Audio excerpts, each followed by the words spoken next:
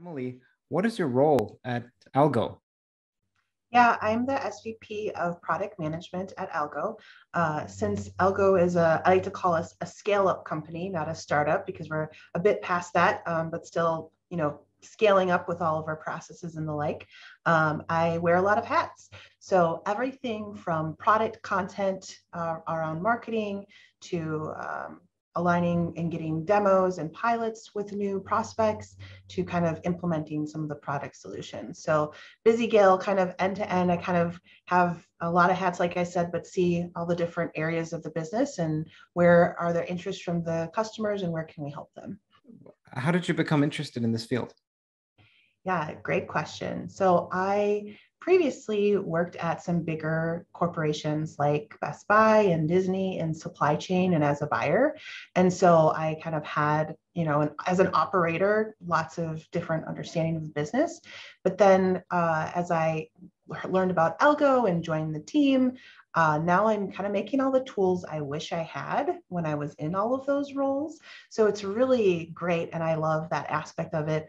The other is just the amount of teams that we can help and how much I learn about all the different companies' supply chain. So compared to when I'm in just working, under one company, I kind of have their take of what's the best practice, but being able to work with a lot of retailers and a lot of different suppliers at a macro view, it's really intriguing to be able to see, okay, where are the opportunities, where are there problems, or who's do something well and how can we serve that and help others in the same space. What are two examples of tools that you've developed that you wish had existed when you were working at, let's say, Disney, for example, or any of them, and that Algo has?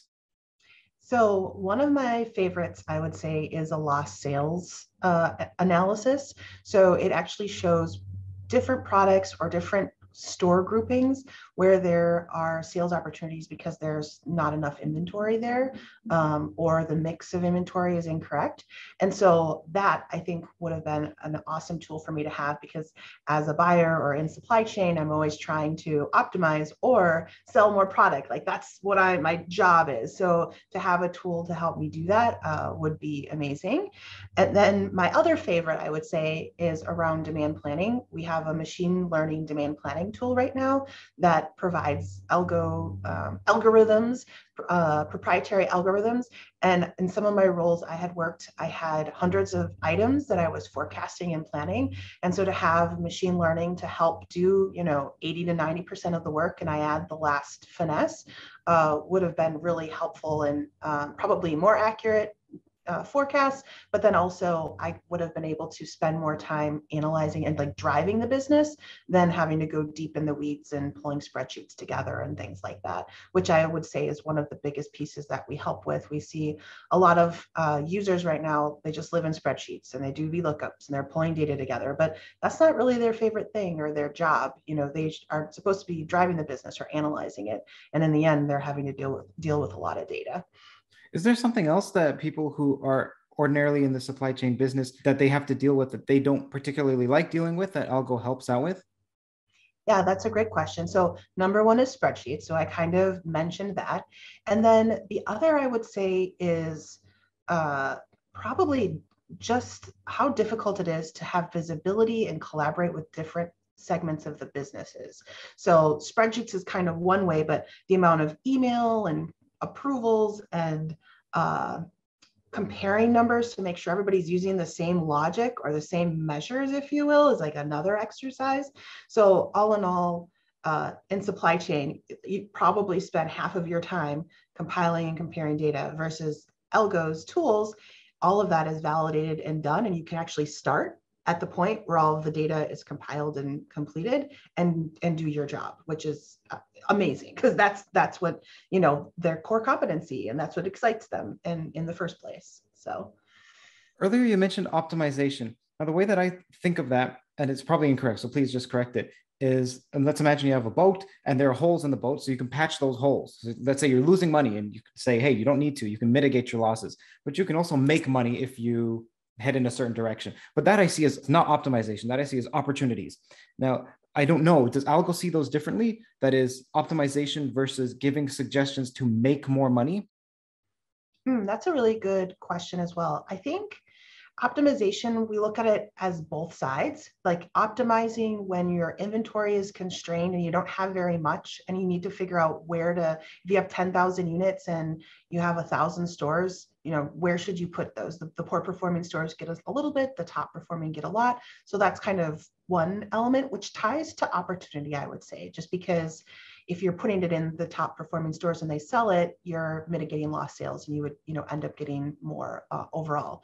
But then the other flip of the coin is when you aren't constrained and when you have a lot of inventory and you almost have too much, you have to look at the bottom stores anyways to say, should we stop selling them, sending so much to them?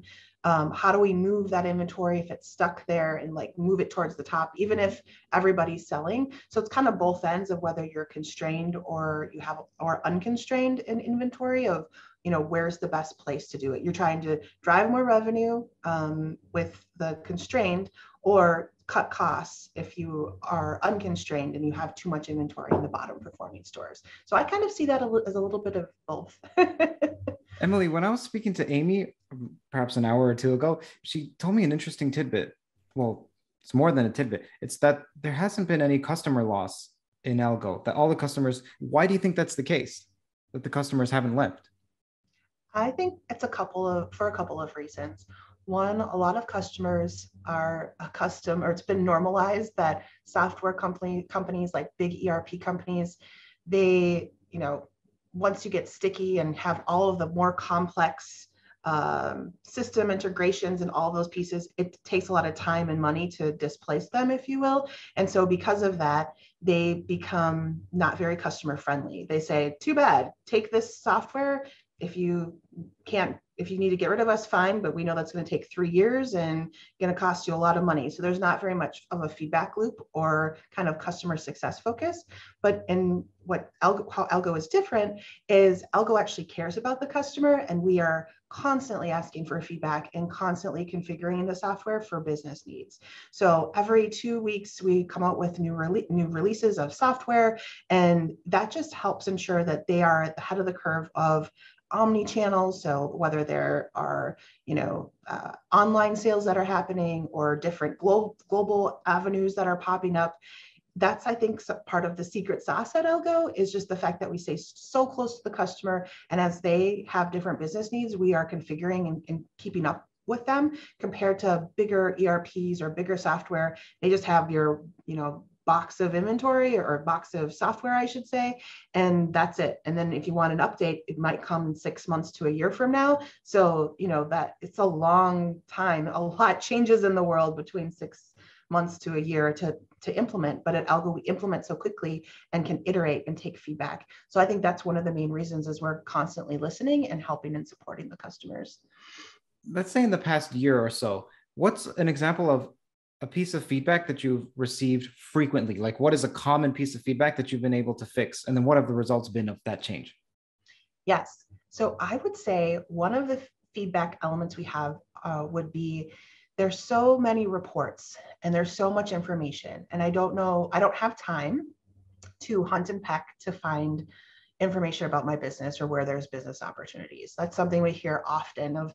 Everybody has a lot of analytic tools, a lot of reporting, but they don't have the time to drill into it and go hunting for information. So I would say where Algo has helped solve that, it's actually in 2 ways. One is in advanced analytics, where we provide anomaly detection, exception reporting to say, like I was mentioning, like lost sales, these are your top 5 items, these are your top 100 stores, where if you address these, it's going to really make an impact to the business. So you're moving from reporting to more actionable, highlighting exceptions in that space. And that I think has been very successful and very helpful for the teams to focus. Then the other solution that we have that addresses that problem would be with our virtual assistant. And I think you might be talking to Nudgem, who is fantastic on that front of NLP, natural language and such. But that tool is where you can actually ask a question, like the Siri for your business, if you will, to say like, what was the sell through for last week for a particular retailer. And it'll actually tell you that number and give you a report filtered with that information. So again, no longer having to hunt through different reports, you're able to ask questions and get answers right away. So that would be an example, I would say, of something we hear as a frequent pain point that Algo has some really great solutions for.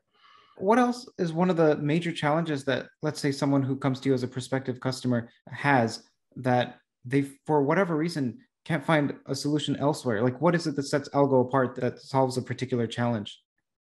So I would say the number one, there's kind of twofold to that. One is the challenge that they have is they're trying to either grow revenue or cut inventory costs. Like that's, it's financials. It comes down to the business financials. But in order to do that, in order to have the tools to have a digital transformation, you have to have a foundational data layer. And that is where the challenge is for a lot of companies.